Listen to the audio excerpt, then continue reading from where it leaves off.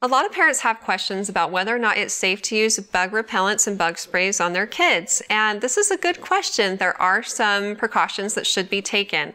One of the main ingredients in bug sprays is DEET, and it can vary in concentration anywhere from about 10% up to 30%. And research has shown that anything above 30% isn't more effective, but it may just increase the risk for certain populations. And so you can use products with DEET for children unless they are less than 2 months of age. And just make sure that it's only going on uncovered skin, and ideally that more of their skin is covered than not. And a thin layer is just applied over their clothes and on the skin that is exposed. And after children come indoors, give them a bath or give them a shower and make sure that they're thoroughly cleansed with soap and water. When applying it, be sure to not spray it directly in their face because you don't obviously want it in their mouth or in their eyes. And for small children like babies and young toddlers who are sticking things in their mouth and sticking their hands in their mouth constantly, you don't want to be putting it on their hands so that they'll be putting their hands in their mouth and ingesting it.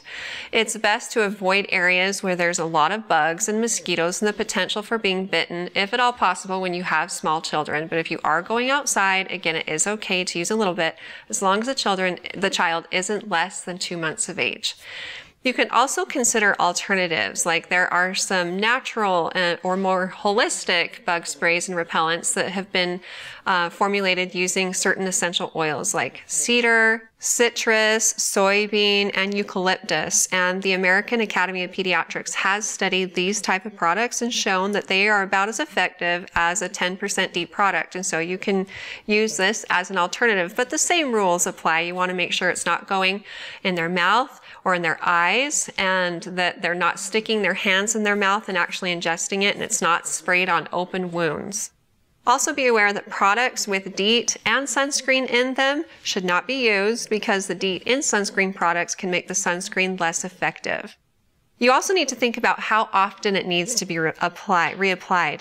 Products with a lower percentage of DEET need to be applied more frequently. So this may be every 1 to 2 hours versus a product with a higher concentration that may be effective for up to 5 hours.